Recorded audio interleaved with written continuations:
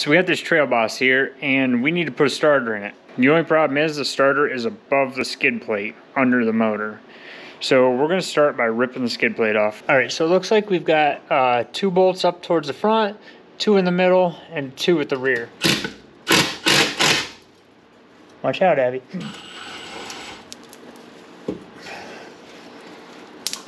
I don't even want to guess how many years it's been since that's been off.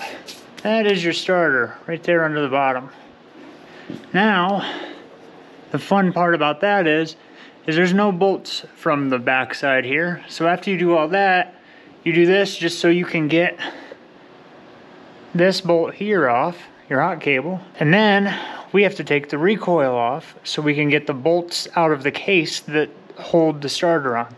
So I'm gonna get this bolt off and then we're gonna move to the recoil.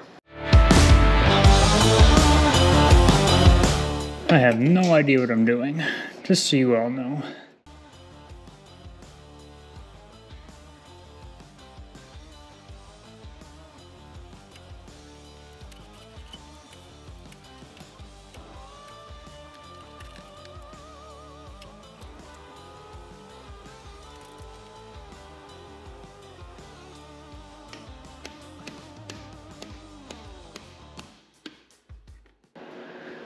No wonder this thing didn't work.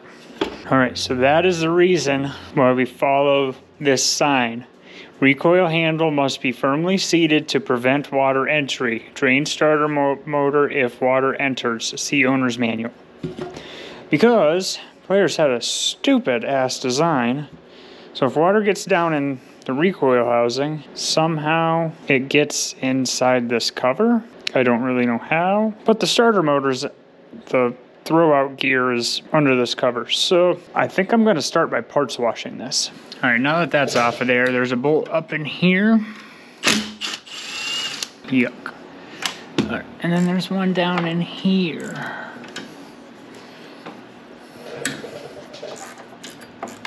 So those 2 bolts are out of there now. Let's go back underneath, see if we can get it out.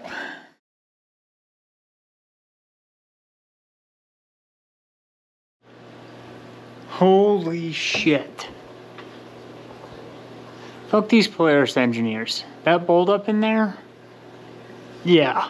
I don't even know what all I've done. I took this bolt, or I took the lead off, and then I could reach this bolt here and the one up above that without too much of an issue. I'd use an open end wrench.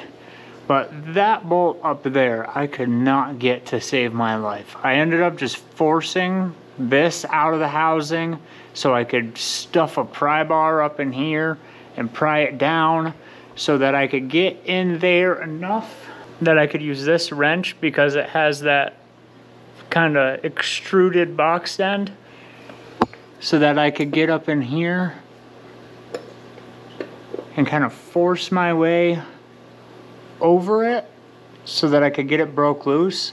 Now I've got it about out. Once you get it broke loose, it kind of started coming out with my fingers.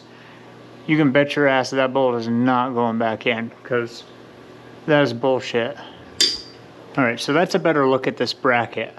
I got that bolt out, which I guess necessarily doesn't have to come out, but I think it did help me with bending this bracket because it was out. So I'm gonna put that bolt back in. Well, I might wait till I get the new starter back in here, but that bolt will probably go back in.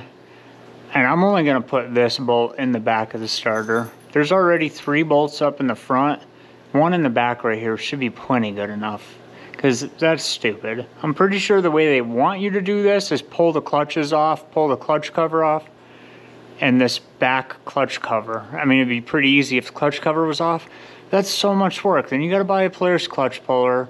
You gotta dick around with getting the belt cover off and stuff. This is just stupid. So I'm gonna save the next guy some hassle by not putting that bolt in. And then this job will only really suck instead of really suck. So, all right, let's get this cleaned up. All right, so I got the surface under the motor all cleaned up and I got some Yama Bond on this and I'm gonna stuff this back in there. But I'm just gonna get these 3 bolts started from the front and worry about the back afterwards. All right, I gotta get that bent out.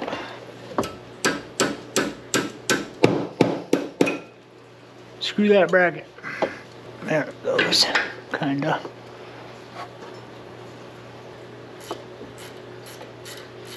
All right, so I got this cleaned up.